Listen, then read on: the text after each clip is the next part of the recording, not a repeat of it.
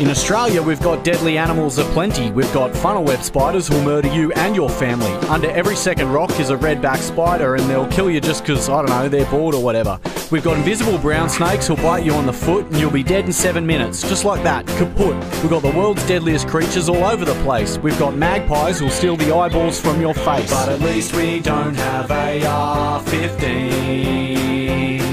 We've got great white sharks who'll ascend from the deep and rip you in half with their razor-sharp teeth. We've got saltwater crocs who'll death roll you to death, and sea snakes who'll gladly snatch your last breath. We've got a blue-ringed octopus no bigger than this that just sits around in rock pools waiting to kill kids, and even the platypus, a cute beaver duck thing, has got a spur on its ankle that'll kill you in one sting. But at least we don't have AR-15s, and at least they can't end up in the hands of psychopathic teens. We've got stonefish and stingrays and sea urchins and shit, and hectic fucking homicidal box jellyfish, and these jellyfish, they aren't even sentient beings. They don't even really do stuff or know about things. They just float around on the